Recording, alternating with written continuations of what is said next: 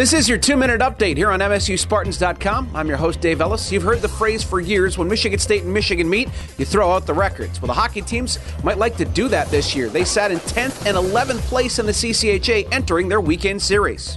Brent Darnell was back from the injury that took him out of the Penn State series. His pickpocket move and roof shot gave the sophomore his 7th goal of the season. Michigan State led the game after a period.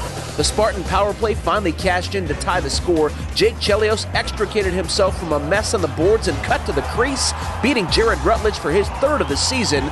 But R.J. Boyd got caught on a pinch and taken out of the play by a check. Boo Nieves would convert for his 2nd goal of the period and the game winner. 3-2, Michigan wins the first game of the weekend. I thought our guys competed hard all night, and offense doesn't come easy for us, Woody, and we just got to keep working at it. And of course, when your power play is struggling so much, that certainly hurts too. Gymnastics at home for the Flip for a Cure meet against Minnesota.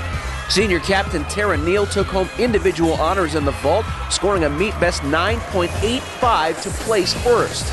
Freshman Alina Cartwright was the top performer for MSU in the all-around, with her best score coming on the uneven bars, where she finished 2nd thanks to a career-best 9.825. The Spartans had to count 2 falls on the balance beam. That ended up as their downfall. The Gophers won the meet by almost 2 full points.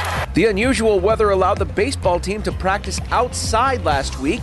This Sunday, they will welcome their fans and alumni for the first pitch dinner. Having Tom Usick back and getting a chance to honor him is going to be special. And John Smoltz, I know, is going to do an outstanding job as our keynote speaker. And, we've got, several hundred people, 400 or 500 people that are going to be in attendance, I think. And so it's going to be a lot of fun. Highlights from the hockey rematch from Joe Louis Arena when we see you next. That is your 2-minute update. I'm Dave Ellis. You give us 2 minutes, we'll give you the Spartans.